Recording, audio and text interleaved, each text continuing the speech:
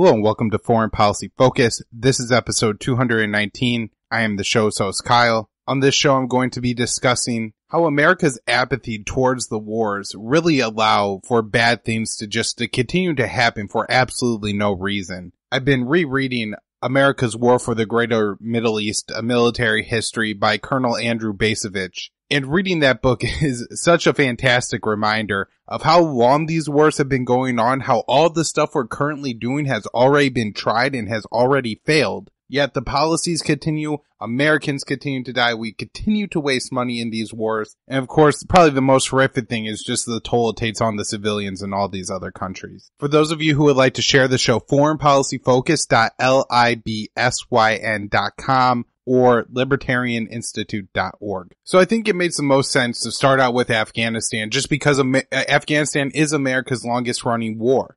In Bacevich's book, he starts off in the 1980s under Reagan when the U.S. policy in Afghanistan is explicitly to destabilize that state, to prop up these, at that time, mujahideen or kind of Islamic fundamentalist actors in order to do what they saw as just, kind of interfering with and destabilizing the Soviet Union. Now, it doesn't seem like anybody at that time really thought, well, what kind of effect does this guy have on the Afghan civilian? Is giving weapons to, people who were foreign fighters to Afghanistan, like I said, Islamic fundamentalists, and artificially powering them and propping them up. What is that going to do to the average Afghani? Now, certainly the Soviet war against the Afghans was absolutely brutal and is absolutely condemnable as well, but that, obviously doesn't justify the U.S. intervention there. Now, eventually we get to, 2001 and there, Osama bin Laden is hiding out in Afghanistan. He is not an Afghani himself and most of his followers were not Afghanis as well. However, since, the physical location of Osama bin Laden was Afghanistan on 9/11, then the United States ends up invading that country, overthrowing the Taliban regime with little debate on, really what impact the Taliban had on, actually 9/11 itself. And if you read Scott Horton's book, Fool's Errand, you'll really see how the Taliban made a couple of efforts to help or at least one effort to help the Americans get Osama bin Laden prior to 9/11, and then even afterwards offered to give him to the Americans to avoid an American invasion of Afghanistan. Yet that's never talked about. Nobody wants to debate and wants to talk and wants to think about, hey, if we go to war with the Taliban here, we're gonna kill a couple thousand, maybe a couple, 10,000 Afghani civilians. Is this really worth it? Is it worth it to these people? Do we have the right to do this? But again, that's never talked about because that's a really hard and unpleasant kind of thing to talk about. The fact that, when our Congress, people were voting for the 2001 AUMF say that allowed us to go into Afghanistan, not only were they voting on a resolution that would, pursue Osama bin Laden and the Taliban, they were also voting on a resolution that would have killing thousands of Afghanis as one of the, outcomes of that conflict. Now, of course, it's gone much further than that since, and, hundreds of thousands of Afghanis at the very least have been killed in the war, and, thousands of American soldiers. But again, there's really no talk and debate about. Now, in America's longest war, since it started, we've had many different generals try many different strategies. We've tried different Afghani leaders. We've tried, more air raids and bombing campaigns. We've targeted the drug trade. We haven't targeted the drug trade. We've tried to provide substitute crops other than opium for the farmers or poppy for the farmers. We tried working with the Pakistanis and time and time again, nothing absolutely helps. And here we have Trump going with the same old tried policies that have been tried and failed. We know that these policies only waste American money, only waste American lives, and only kill innocent Afghani civilians and produce no outcome that's better for the American people. And so why does this keep happening? It is an obvious question. I mean, reading Bacevich's book just makes me want to ask time and time again, okay, so when's it over? Right? We've tried everything. We've done A, B, C, D, E. We've tried all the way through Plan Z and nothing's worked. Nothing's made the situation better. Hell, even after we ran through the whole alphabet the second time, now we're trying Plan B again because, what else are we going to do? Now we're trying Plan D again because what else are we going to do? And, this should be in the faces of all Americans, as in this past week alone, 2 Americans have been killed in Afghanistan. Now, I'm sure tens of Afghanis have also been killed in the conflict or suicide bombings as well. And if you look at how bloody the past couple of years in Afghanistan have been, it's nearly unbelievable how the people there continue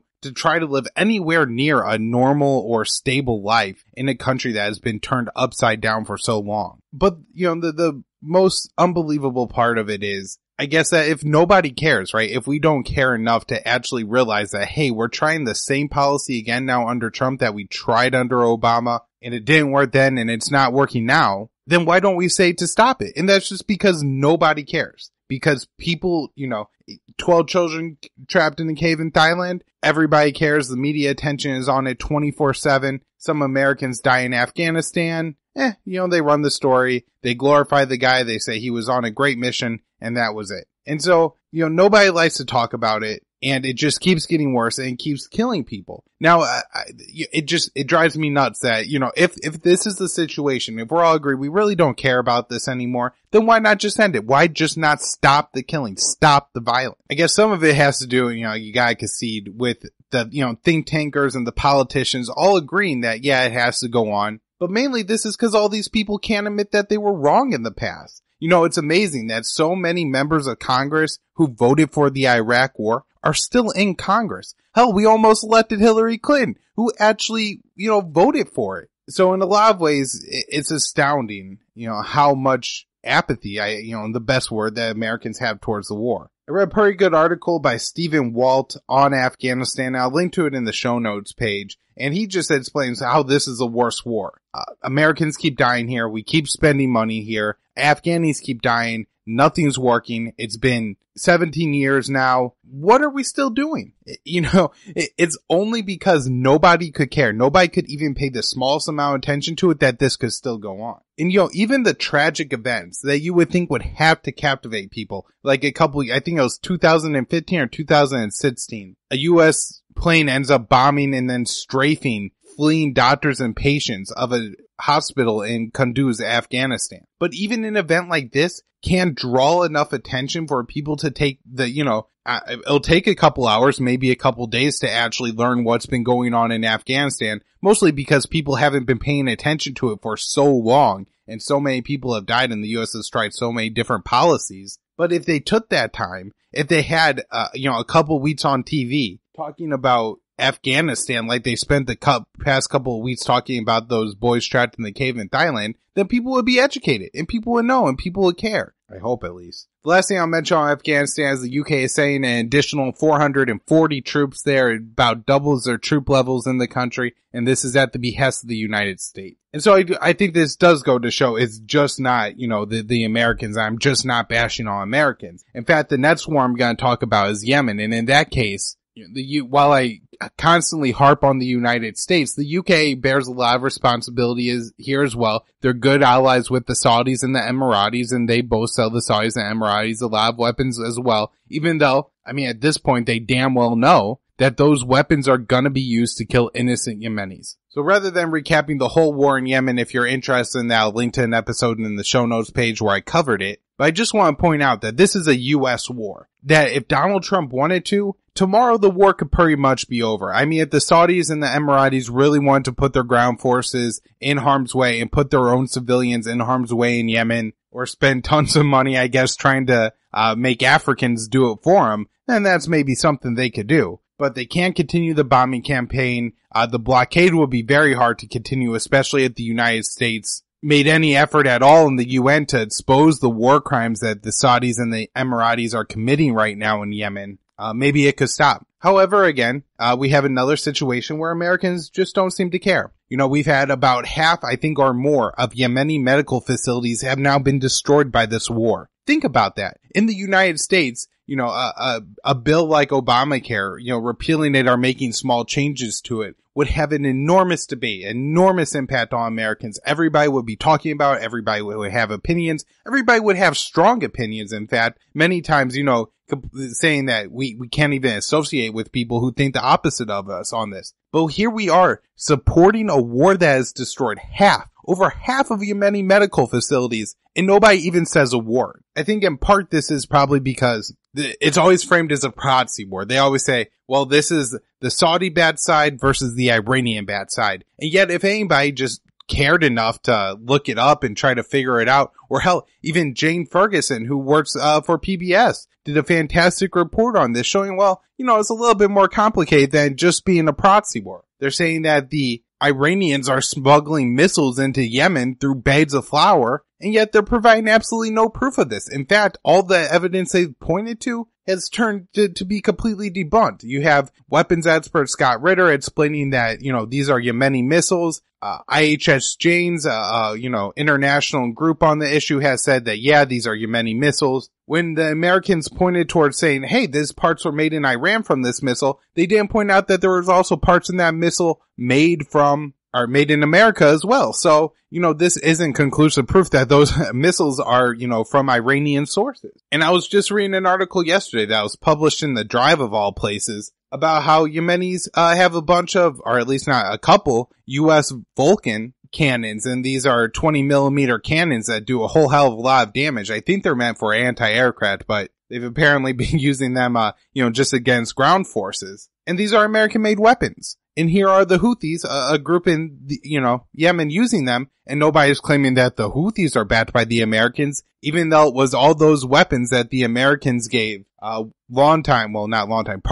Houthi ally Salah, that ends up, being the weapons that the Houthis are using to take and conquer Yemen. And again, if you look at it and who actually provide the weapons, hell, the Americans are playing a much bigger role than the Iranians here. Now they'll call it a political alliance between the Houthis and the Iranians. And this is a really weird term, I find, because what it basically means is that the Iranians care that Houthis are dying, and they may have ulterior motives like their hatred of Saudi Arabia as well. But, there's been no proof to show that Iran is backing the Houthis. But being able to, frame it in that proxy war term seems to be enough to make people apathetic about the issue. Well, this is Muslims killing Muslims. They've been doing it forever. We really don't understand it. And that's kind of just the way it is. And you have a similar situation in South Sudan, where under Barack Obama, the United States was fundamental in creating and then empowering a government in South Sudan. And then just last week I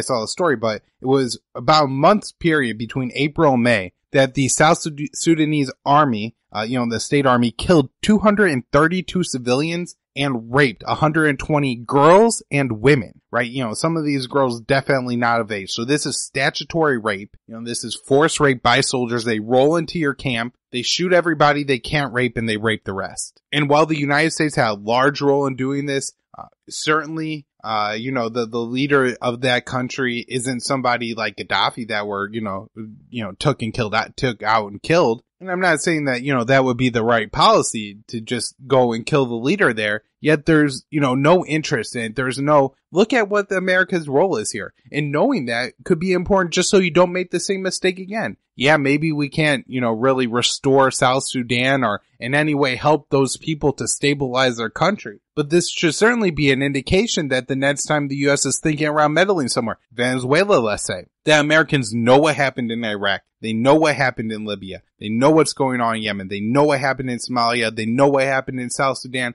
And they are positive that it's a very bad idea to go into Venezuela because it's going to kill millions of people. It's going to put Americans in the quagmire. American soldiers are probably going to die unnecessarily, and it's not going to help a single person other than maybe some weapons makers and executives at Lockheed Martin, Halliburton, Boeing, and others. I mentioned Somalia and Libya there, and it's worth pointing out that, again, here we have a situation where the U.S. has had in Somalia long-term intervention in, 7 years now or so of Libya, where the United States has been bombing and intervening and overthrew the leader there. And yet, a lot of Americans couldn't find the countries on the map. A lot of Americans have no idea that we've undertaken these massive bombing campaigns. We've had U.S. soldiers die in Somalia over the years. And certainly there have been situations like the Black Hawk Down incident in Somalia where people did take a little bit of attention and notice. But it's been a long time since that's happened. And, since, like I said, it's apathy, yet Somalis keep dying. It's amazing how many people I talk to and don't realize that the bombing in Mogadishu just, a year or two ago now was the largest terror event in Africa